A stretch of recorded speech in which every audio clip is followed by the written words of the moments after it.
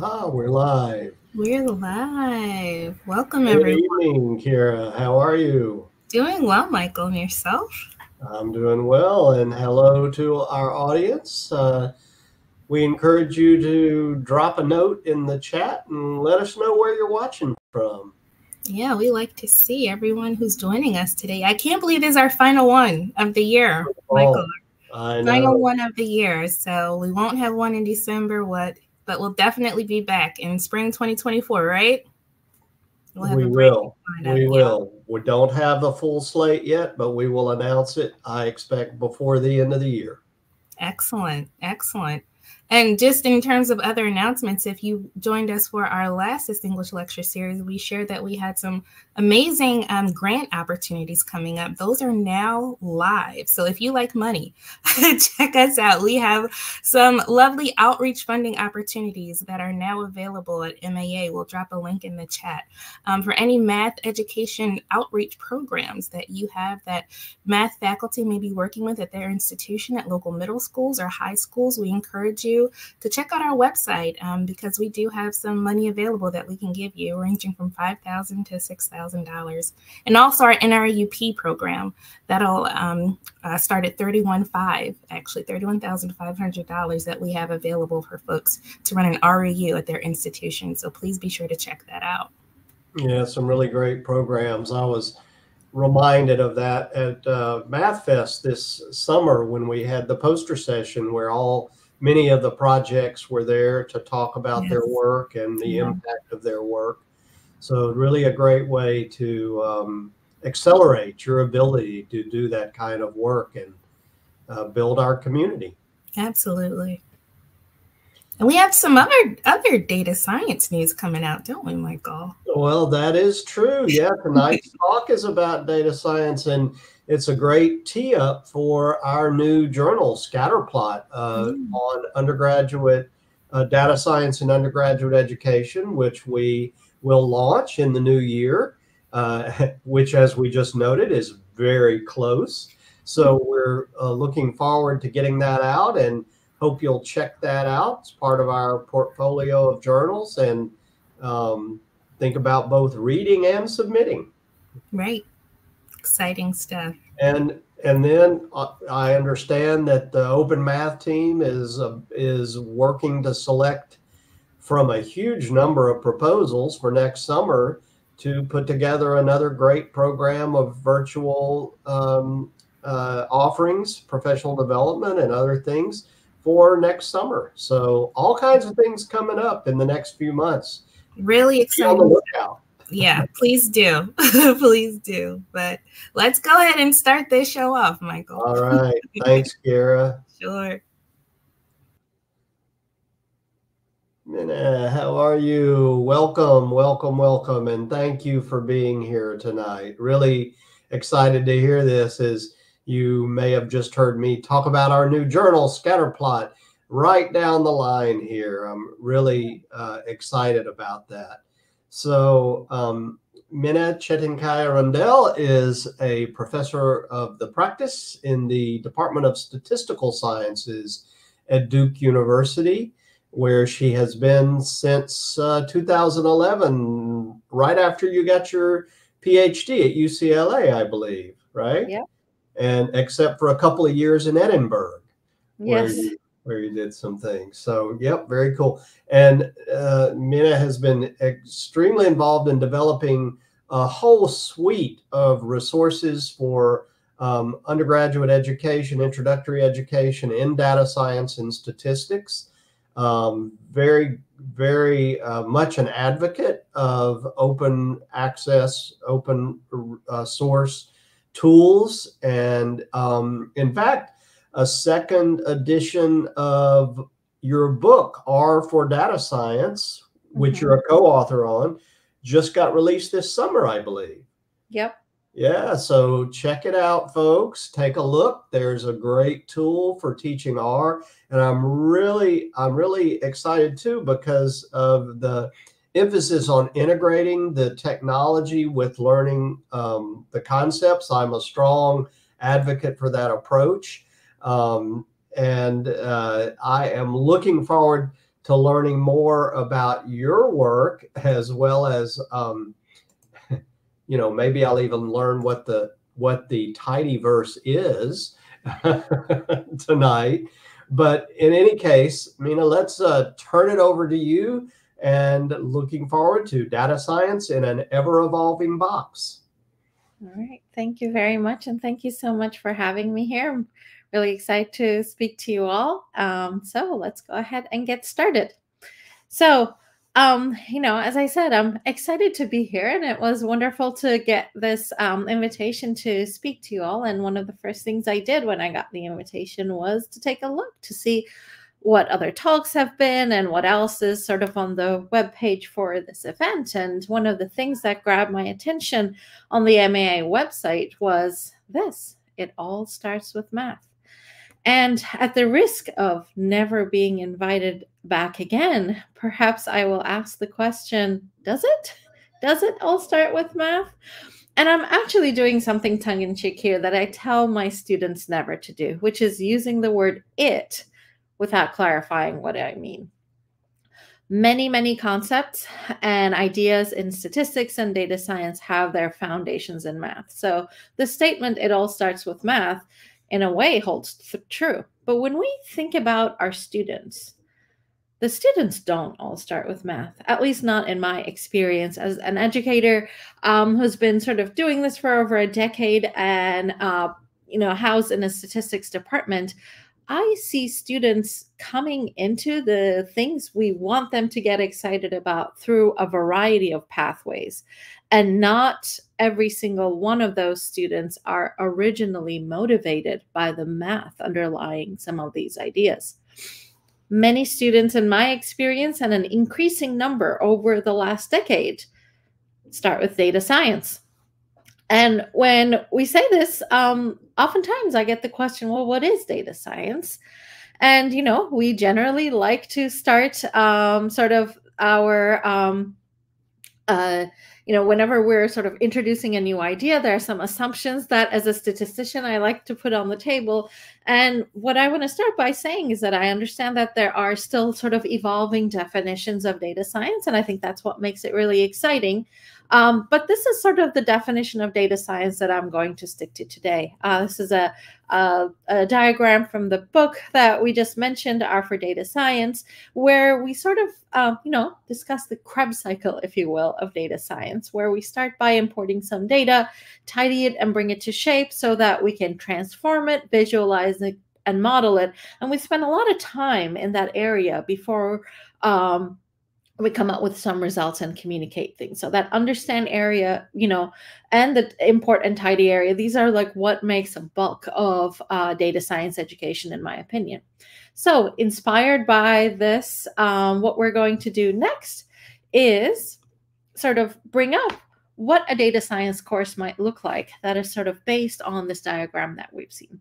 So I have been developing this data science curriculum for over 6 years at this point and teaching it both at Duke and as we heard, I taught it for a couple of years at the University of Edinburgh as well, which I think speaks to sort of its versatility across institutions and across different systems, even different lengths of semesters. And it's not just me teaching it. Many, many colleagues at Duke are teaching this course, but also many colleagues beyond Duke are teaching from the materials that we've been developing in the Data Science in a Box, which I'll get to before the end of the talk. But let's take a look at this sort of flow for a second. So we start with a week of sort of Hello World, introducing the students to the toolkit and the main ideas. And then we go into a lengthy unit on exploring data, where we visualize data first. That's been cleaned up and ready to be visualized. Then we take a step back and we say, well, what if we need to wrangle this data into shape before we can visualize it? And then we take another step back and ask, what if we need to import the data first before we can wrangle and visualize it? Then we have a week or two, depending on the length of the semester, on data science ethics, where we touch on ideas like misrepresentation of data, particularly in data visualizations and media communication, data privacy, and algorithmic bias. And then we dive into another lengthier unit on making rigorous conclusions, where we talk about modeling, particularly from a predictive perspective. And we also talk a little bit about inference as well. And at the end of the semester, we have a week or two, again, depending on the length of the semester and how things have gone, so a unit on looking further. And this is usually where I, try to get adventurous, and I encourage others teaching with this curriculum to get adventurous as well, to put something on the syllabus that's perhaps a bit beyond the reach of the students, perhaps something they're not going to be able to fully comprehend at the time, but can inspire them to take that next course in statistics or data science or mathematics or any related field. And we see that all throughout this diagram. We have this thread, the communicate thread, running through. So from day one, students are creating, doing computation and doing data analysis in reproducible computational documents, and they're writing up their results along with actually getting those results computationally. So they're doing this throughout the semester as well. So the communicate thing is not just something that happens at the end, but it is something that happens throughout. But there is a big communicate piece that happens at the end, which is a final presentation that they do on a topic of their own choosing. And throughout this talk today, I'm going to give you a few examples of student projects that they have been able to sort of put together in teams as they went through this curriculum. The data science in a box has sort of like three big, aspects to it. Data science content, so that's the content that we're teaching the students, pedagogy, and tooling. So I am going to be talking about all three of these today, but let's start with content, and we're going to do that in 3 examples. The first example I want to dive into comes actually towards the very end of the semester. But the reason why I'm bringing it forward here in this talk is that it is a very typical, quote unquote, introductory statistics idea. We're going to talk a little bit about inference. There's a wonderful data set from a paper called Beauty in the Classroom. The paper is a little bit old at this point, but the ideas really do stand. And as I said, this is an example that comes at the end of the semester. So it's very apt because it's about course evaluation. So the researchers at University of Texas, Austin, did a study on how students score their professors and their courses at the end of the semester. And they also recruited a sample of 6 undergraduate students to score the attractiveness of the professors as well. And this was a study on sort of the relationship between the evaluation score of the professor and their beauty score when we control for other attributes that we have on the professors. So what might we do with this data? We bring this to the classroom, and one of the questions that we ask is, again, a very standard inference question. Estimate the difference in average evaluation scores of male and female faculty. In this particular study, the gender is coded as a binary variable of male and female. So those are the 2 groups that we're looking at here. We can see that the mean for the female faculty is a little bit lower than the mean for the male faculty, 4.09 to 4.23. For a data set that's on a range of 1 to 5. And we asked the students the question, based on this, can we estimate the difference in average evaluation scores using a confidence interval? So how might we go about this? Well, one approach would be to go about this using methods based on the central limit theorem, which would be a very sort of standard approach for any introductory statistics course, and honestly, my experience for many data science courses as well. If you're teaching with R, this is what the command that you might use might look like: t.test, and then we have a model of score versus gender from the evals data set. The first question is, what's test? Why are we doing a test? We're not doing a hypothesis test. We just said we're going to do a confidence interval. So that's usually something that, that is a question that comes from the students. And this is what the result of that test looks like. A lot of text gets printed on your screen with very little prompt here. And one of the things that we see is that this is a specific type of test. This is a Welch 2 sample t-test. We have some t-test information like a t-score, a degrees of freedom, and a p-value. And further down the line, hidden in the middle of this output, is a confidence interval. A score difference of negative 0.24 to negative 0.04. Basically, we're 95% confident that the difference between the female and male average scores is somewhere in this range if we were considering sort of all male and female faculty. The thing is, while the code itself is pretty succinct, understanding what is here requires a lot of sort of handle of a lot of ideas. First of all, we need to also be talking about t-tests along with confidence intervals, so you don't get a chance to sort of like phase one and after the other. There are distributions mentioned here, so we would need to actually explain why are we talking about the t-distribution? What do the degrees of freedom mean? So while all of these are incredibly important topics in statistics, not all of them should be required, in my opinion, to start talking about, this idea of having a sample and then doing inference for the population from that sample. So what's another approach that might fit better into the end of a sort of the latter half of a introductory data science course where students have been learning computation all along? We could actually use computational methods for doing that. And the nice thing here is that while this does obviously require learning a lot of new ideas as well, it doesn't necessarily require learning about distributions and distributional assumptions too. So students can actually layer on their computational knowledge to now use the same sort of types of approaches that they've learned throughout the semester to solve inference problems. How might we go about this? So we can solve this problem using the tidyverse and tidymodels packages. Every single thing that the students do up until this point starts with data pipelines that start with the data frame name. Evals was our data frame name. So we start with that again. And here is what our data frame looks like. We have about 463 courses being evaluated in the data frame. Then we pipe this into a specify function, which specifies the model, that same idea of score versus gender, the same way we would be specifying linear models when we're doing modeling in R as well. And the output of this is, again, a valid output. That's, again, a data frame that happens to include, that is now showing just the variables of interest for us and with some metadata about them telling us what the response variable and what the explanatory variable is. After we specify, we generate and we take bootstrap samples. This basically gives us the output of the observations in each one of our bootstrap samples. So this is where we would pause for a second and talk about what bootstrapping is. And then for each one of these bootstrap samples, we calculate the difference in means. And then finally, that also gives us a valid data frame. And finally, now that we have our bootstrapped differences in means, we can get the confidence interval as the 2.5th and the 97.5th percentile of that distribution.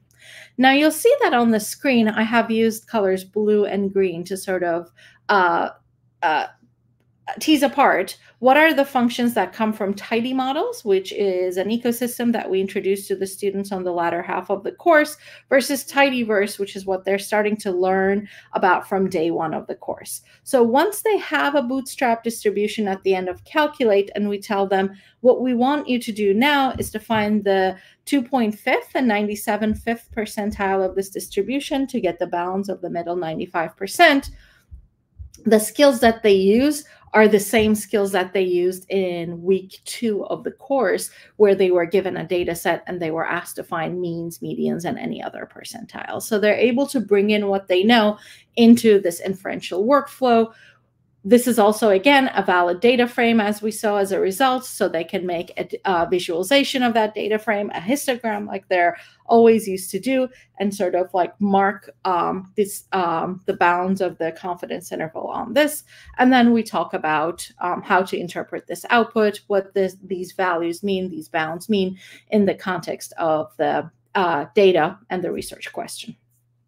And then we do a lot of these. So this was just a single example on differences in means. We could be talking about differences in proportions, a single proportion, a single mean, median, standard deviation. Since we're not bound by the sort of the distributional assumptions about any of them, we are basically saying that we can use this computational approach of generating samples and doing inference based on them for any sample statistic. And what the students see over and over is that these distributions are unimodal and symmetric, whether they're doing randomization-based inference hypothesis testing or they're doing bootstrapping-based confidence intervals. So all of these different examples allow us to talk about sampling variability. We get to introduce the idea of bootstrapping, a modern method for doing constructing confidence intervals, as well as randomization for doing hypothesis tests based on simulations.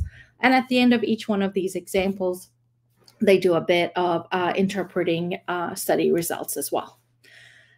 And then where do we leave the students off? They have seen this unimodal and symmetric curve over and over, and we cap this set of lessons on inference with saying this was not happenstance.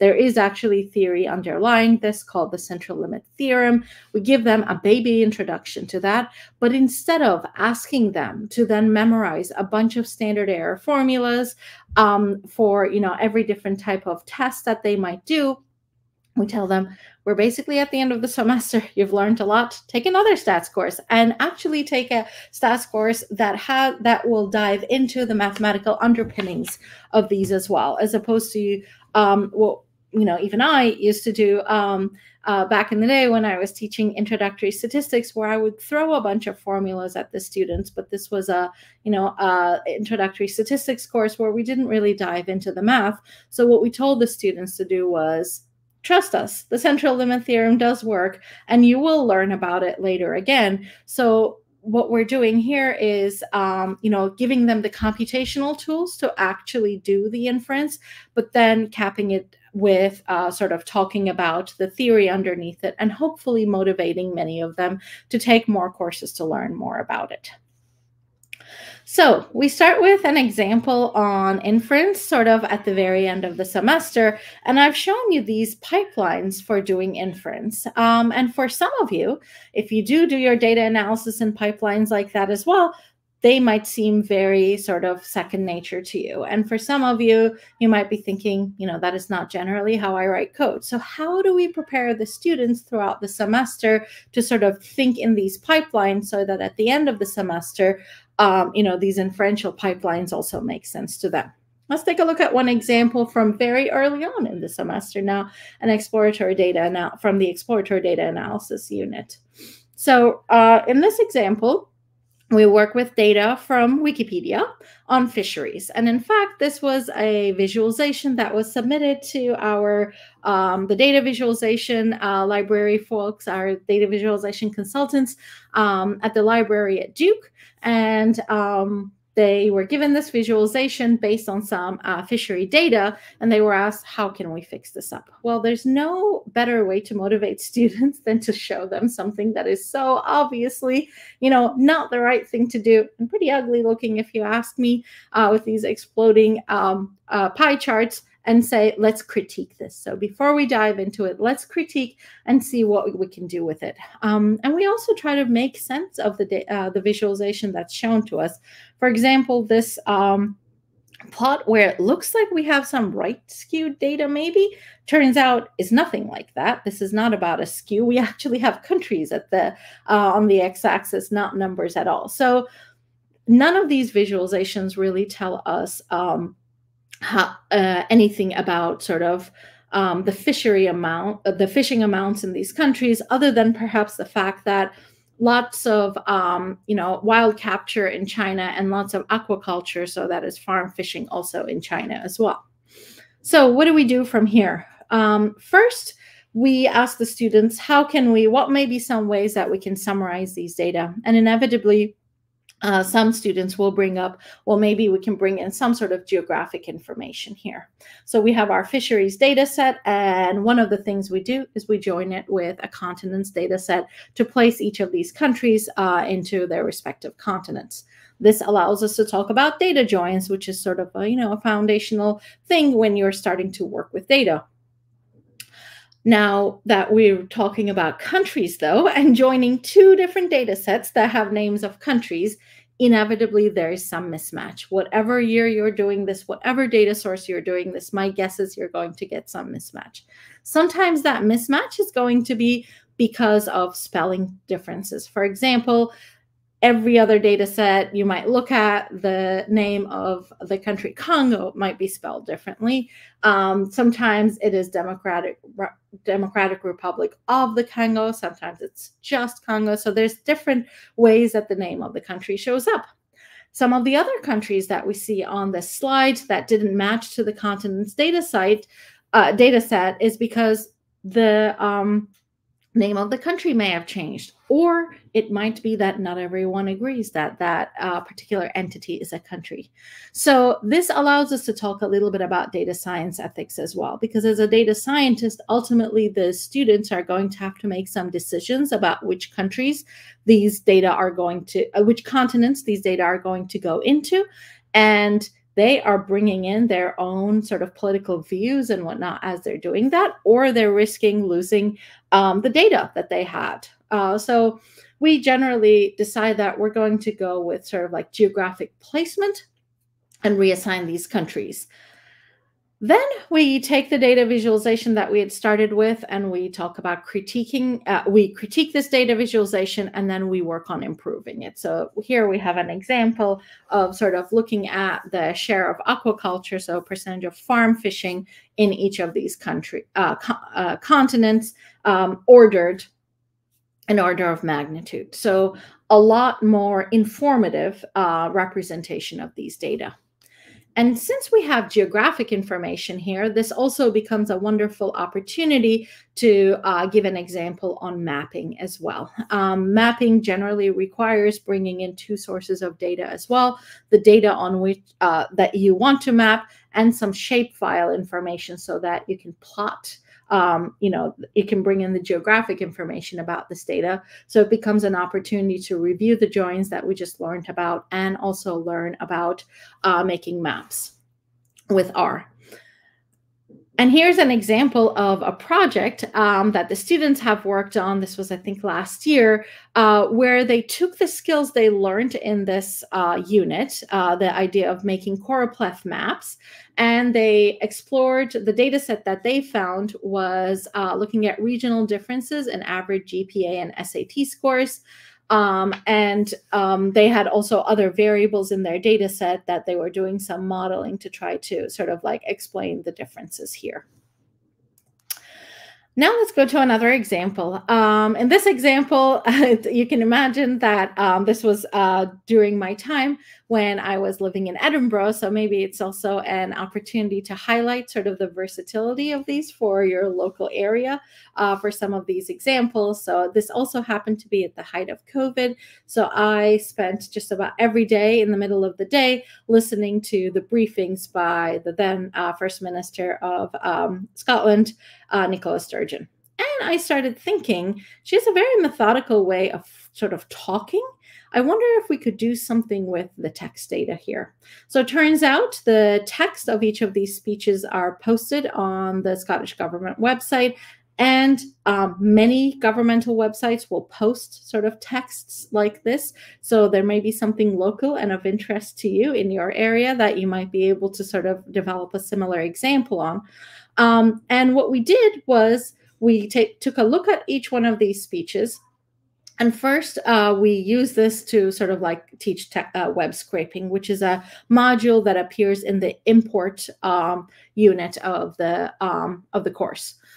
So when you start doing web scraping, you inevitably need to touch a little bit on text parsing.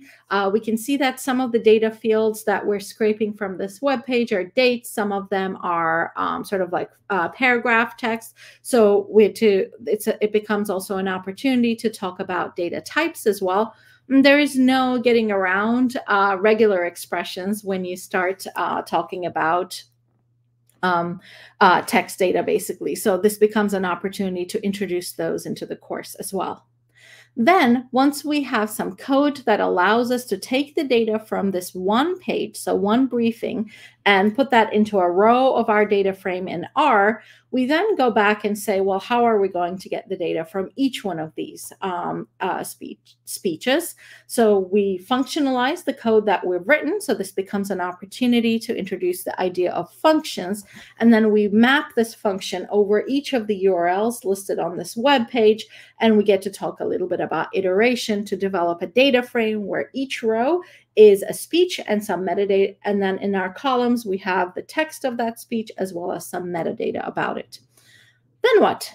Then we visualize the data. So we step back and say, all right, we've imported the data, we've wrangled it into shape. Let's go back and visualize it. At the time, we looked at things like how the length of the speeches were getting longer as we kept being in lockdown. Also looked at some patterns of things like we used to call it social distancing, and then at some point in the life of the pandemic, the term became physical distancing. So we looked for sort of like character matching to see when the briefing stopped saying social distancing and went to saying physical distancing. Each one of these visualizations were also sort of generated with student input during a live coding session as well. And then remember the looking further unit that I talked about at the very end of the semester, we brought this data back in the classroom then. Text analysis is not necessarily a part of the sort of the primary curriculum for an introductory data science course. It rarely is. However, it's a great opportunity to the end of the semester is a great opportunity to dig a little bit further into this. So we've also scraped then data from the UK speeches, so in England, and we compared the two speeches using a measure called term frequency, inverse document frequency, which is commonly used in text analysis. You'll see some odd things here. For example, they kept saying, next slide, please, a lot in the UK speeches and never in the Scotland speeches. So that's one of the reasons. But also looking into these visualizations, we can say things like the language in the UK was a little bit more flowery, if you will. There were a lot of things like, we will defeat this disease, we will sort of thrive out of this, versus the Scotland speeches were very sort of scientific and methodical, mostly mentioning geographic areas in Scotland and some numbers being reported. So this became a good way to sort of like bring that data set back and also introduce a new idea that tends to be a popular sort of course that students like to take further down in their studies. And since we talked about data science ethics here, we can't, overlook the idea of we're doing some web scraping here, but should we be doing web scraping here? So before we even start any of this unit, we first ask, are we allowed to scrape these data? And so this becomes an opportunity to introduce to students, how do you figure out whether you're even legally allowed to scrape some data? Looking at the robots.txt file that's usually available on a website. But also, this becomes a great foray into the next unit in the curriculum that's on data science ethics, where we then dive deeper into, even if you are legally allowed to scrape some data, should you be scraping those data? And how should you then be sort of like using or not using it in your analysis? And here's an example of another student project or a team project from students where they looked at sort of factors that are most important to university ranking. You can see this is an introductory data science course, lots of first-year students here who have very recently sort of thought about things like SATs, getting into college, which is the best college, and they're immediately putting the skills that they learned in this class into use to explore these questions. So they were exploring factors most important to university ranking. But in order to be able to do this, they went to this website that many of them had used called Niche College Ranking List and scraped data. Each one of those little boxes you're seeing on the website pertains to a university. So first they wrote some code to scrape data from a single university's page and then iterated it over those, just like we showed in the example with the briefings. And finally, our third example is on spam filter. So this is a modeling example, a very sort of, standard, if you will, example that we see in, when we start introducing ideas like logistic regression. So we bring in a data set that is a corpus of emails. And we have some metadata on these emails. Here in this visualization, I've shown you just one of the variables that's a candidate predictor for predicting whether an email is spam or not. And here we're looking at number of characters and sort of trying to predict the probability that the email is spam, and looking at whether, as the number of characters increases, the likelihood or the probability of the email being a spam increases or decreases. This is our foray into logistic regression, and we talk about doing prediction on new emails and new data. So introduce the idea of taking a data set, splitting it into testing and training components, training a model on the training data, and then doing prediction for our testing data. So standard sort of like machine learning ideas, and we introduce them to the students early on in the data science course. But what else happens in this unit?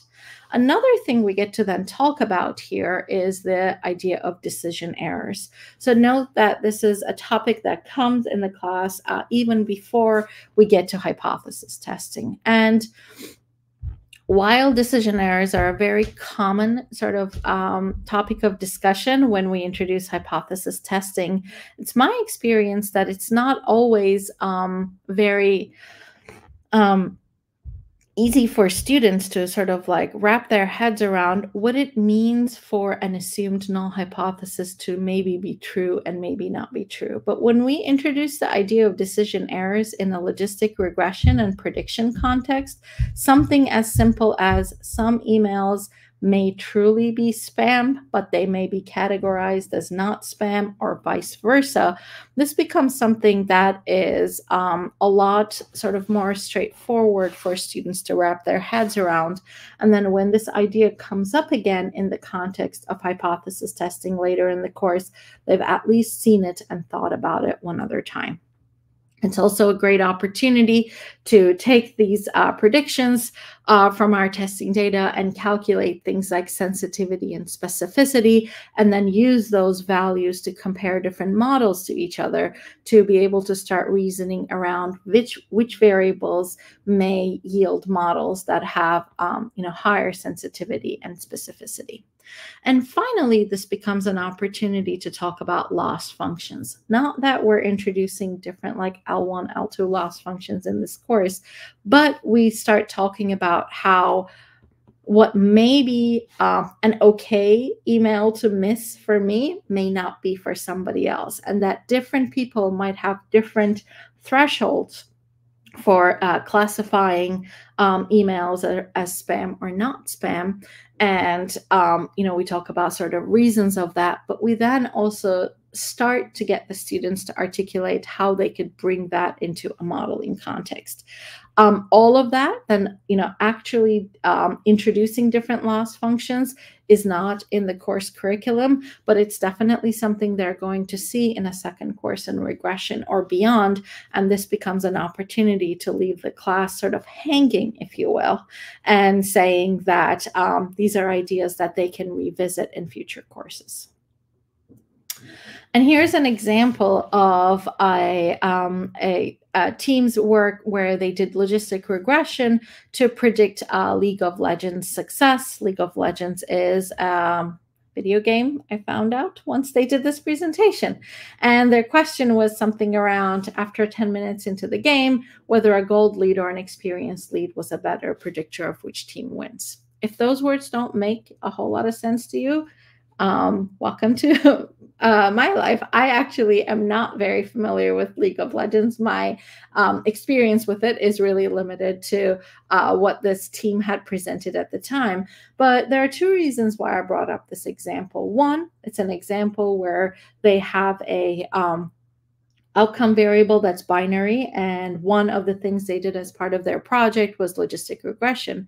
But number two, they use the methods that they learned to get data off the web on a topic of interest to them. And this particular team, it turned out that all 4 of the students actually played this game, and they were able to use the tools and the methods and techniques they learned in the class to explore a data set of interest to them.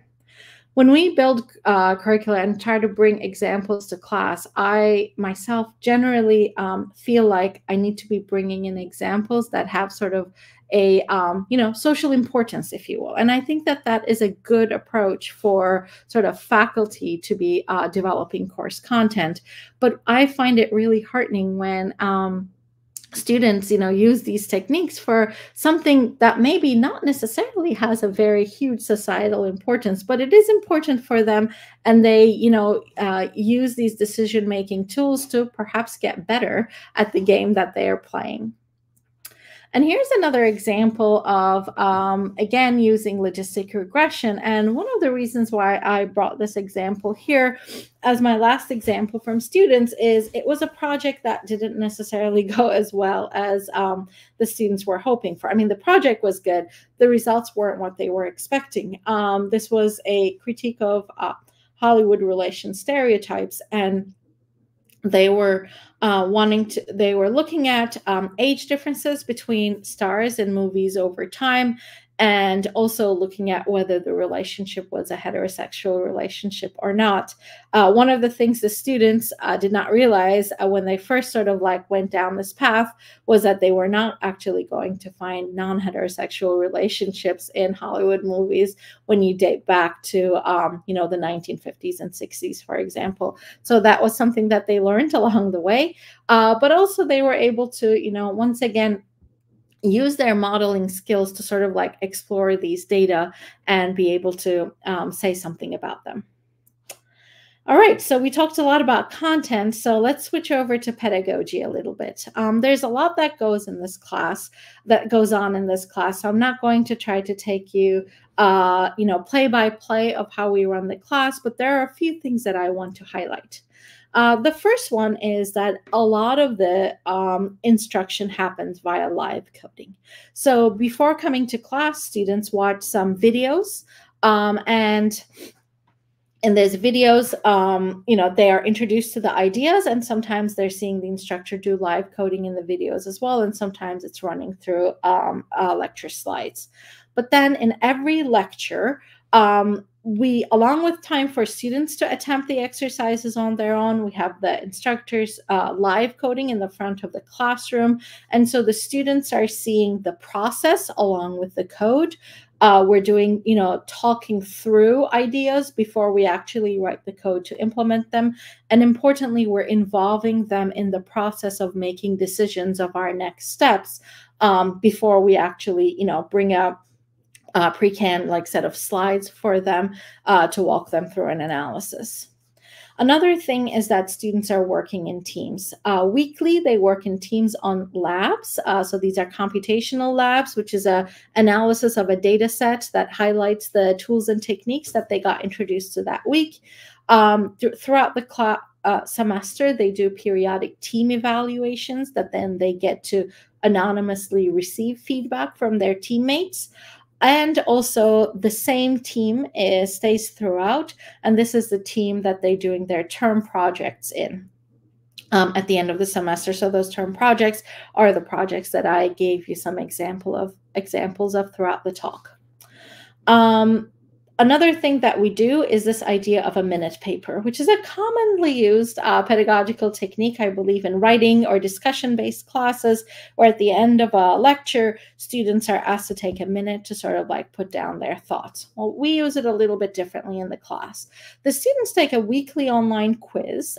These quizzes are graded for sort of attempt, not for grades, but they are sort of like coding exercises or multiple choice questions mostly that cover that week's material.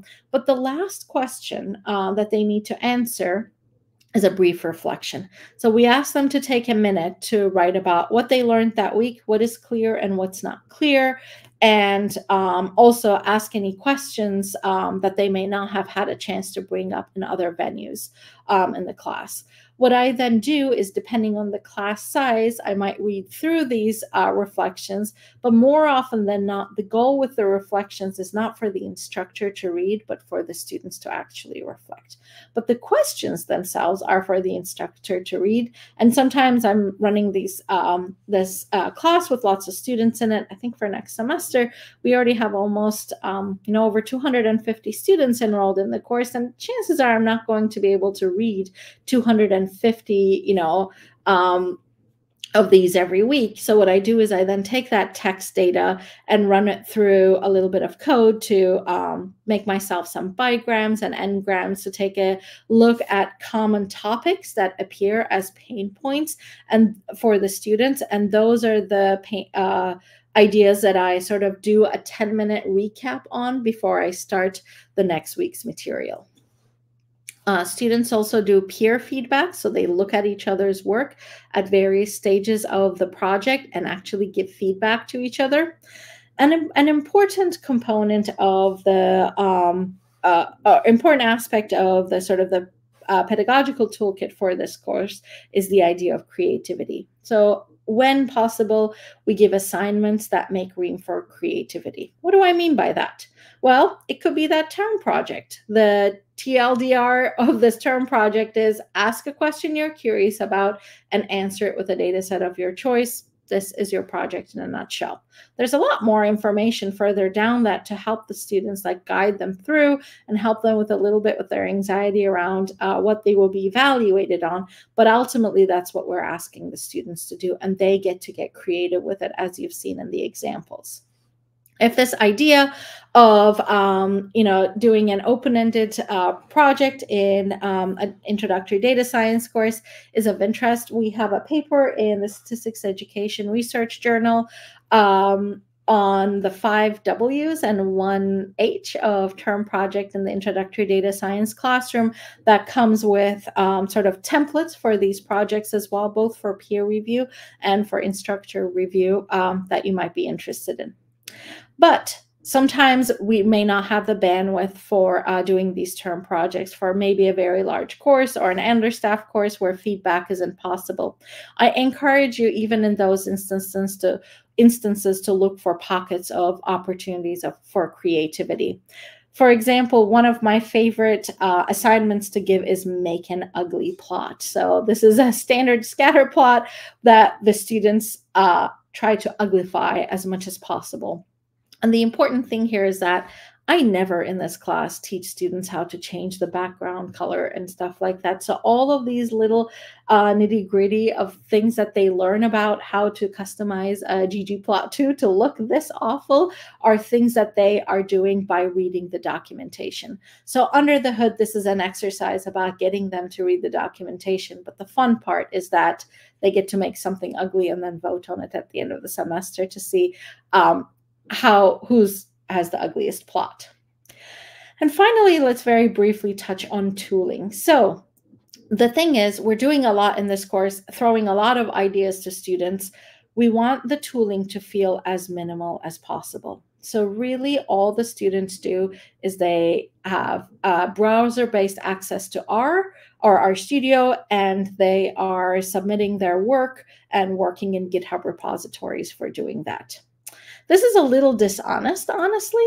Really, once they get to RStudio and have access to it, they're obviously writing code in R. They're creating computational documents with Quarto. They're introduced to a bunch of R packages, starting with the tidyverse and tidy models, but many more as well. And they're using Git, the command line interface, under the hood as well. But all they're seeing is sort of the Git pane in RStudio and pushing and pulling to their GitHub repositories.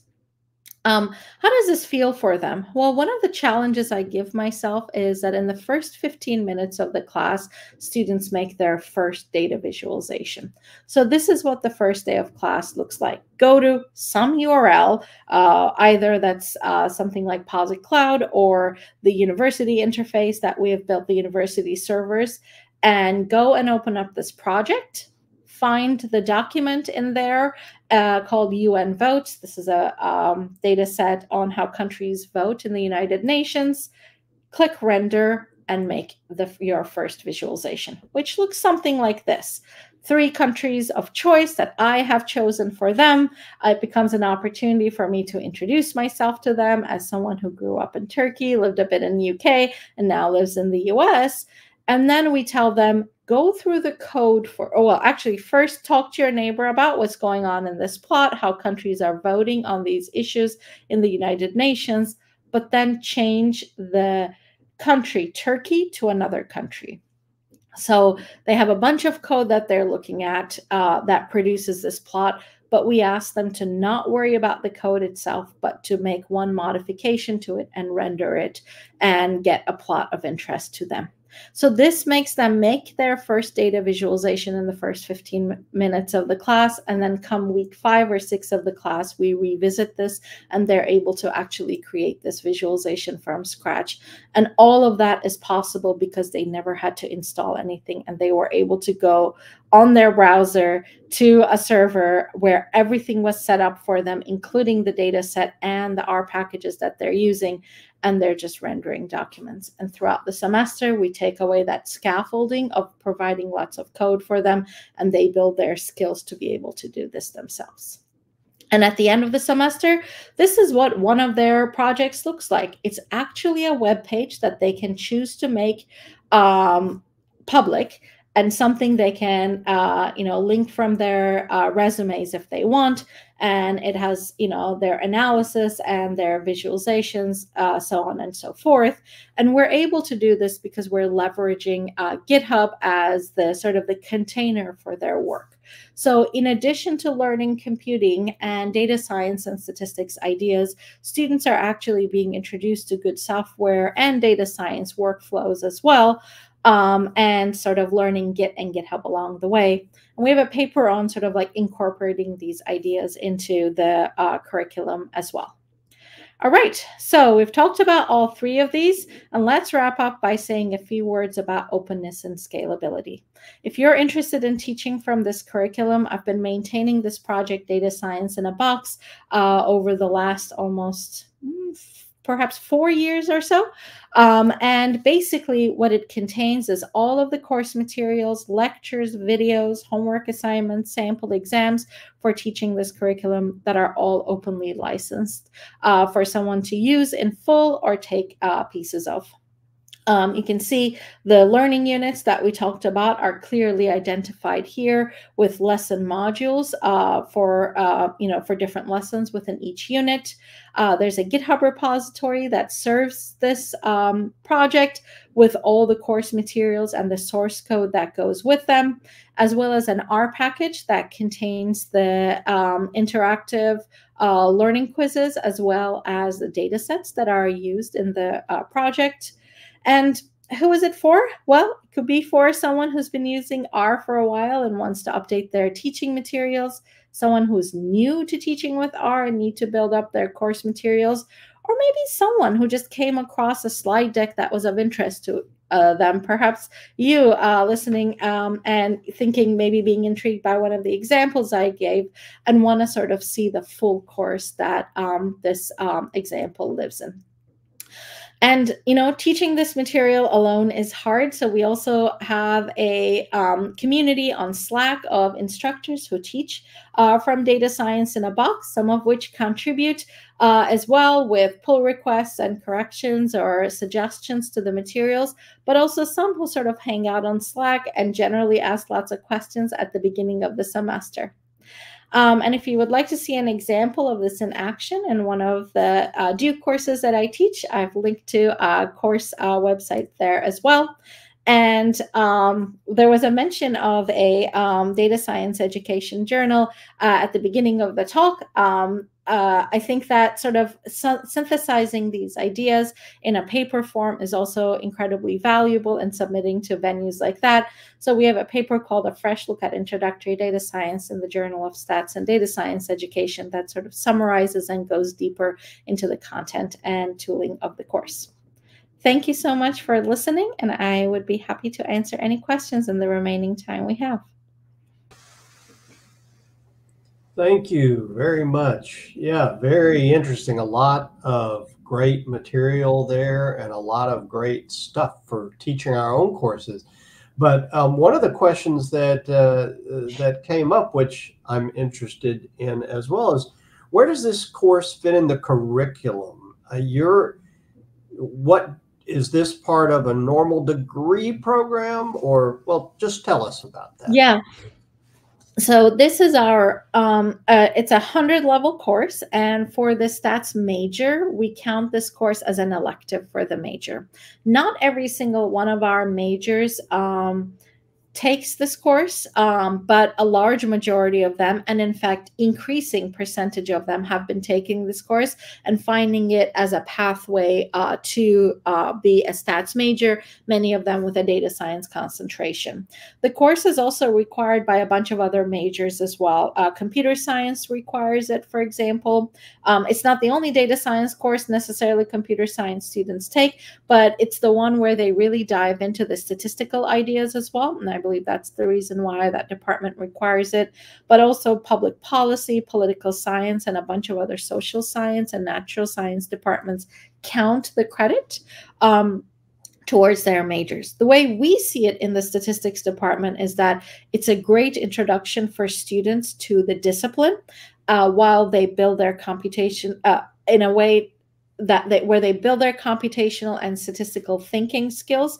And generally, we recommend that students who are wanting to be stats majors alongside this course are also doing one of their math prereqs as well. So a Calc 1, Calc 2, something like that, since the course doesn't require it. We also, always have some majors in each year's cohort who come to our discipline and major through a probability pathway. Their first course perhaps is a more mathematical probability course. That contingent is still there, and that pathway into the major is still allowed. So for students who have already had, say, the calculus courses, is there a second version of this that they often jump straight into, or how do you... They usually don't jump straight into anything else because the ideas in this course are very new to them, just as much as they're new to someone who haven't taken calculus. Generally because they haven't done any computing before, or if they have, it hasn't really been with data necessarily. So no, however, should there be, there is a second version, like a second level of this course at the 300 level, our statistical computing course, where we go deeper into sort of understanding and learning about R as a computing language. And also, in that course are ideas of like, you have, computationally expensive model outputs. How do you store them? Where do you store them? Those sorts of aspects of statistical computing come up in that course, as well as things like optimization, for example, versus this is more the first, like, let's learn R as a mean to do things with data. Got it. Another question that showed up was, can you tell us how the course compares to Berkeley's Data 8 course? Yeah, so I'm quite familiar with the Berkeley Data 8 course. I think, as you said, the obvious is R versus Python difference. But beyond that, I would say it's more statistical. The ideas of the statistical ideas are, especially on the modeling side, I believe they do a bit of inference in the Berkeley Data 8 course, but perhaps modeling not as much as we do so in Stat 199. And basically this curriculum. Another difference is that we teach them sort of reproducible computing. Berkeley Data 8 course also uses computational notebooks, but this idea of sort of reproducibility, I don't know that it's like as sort of importantly highlighted throughout the semester, as well as version control is something we teach that I believe does not show up. And that's probably because the tooling is a little bit different on the R side versus Jupyter Notebook side for that. On the other hand, the Data 8 course, I think, does teach sort of Python as a programming language a bit more than we do in this course as R as a programming language. Yeah, you mentioned that the digging into the R as a language comes in a subsequent. Yes. Mm-hmm. Right. All right. Well, I think we all have a lot that we can go off in many directions and study more on. And Minnie, we just really appreciate you being with us this evening. And I want to thank you as well as the audience for joining us tonight. And I think, do you have any final words you'd like to say before we sign off? No, I have linked to the slide deck. So if you go back and look through the video as well, you'll see it at the end. And that may be a good way to sort of grab the links to other things that I've mentioned along the way. And maybe I'll see some of you on the Data Science in a Box Slack later. Absolutely. Thank you so much. And thank all of you. Good night.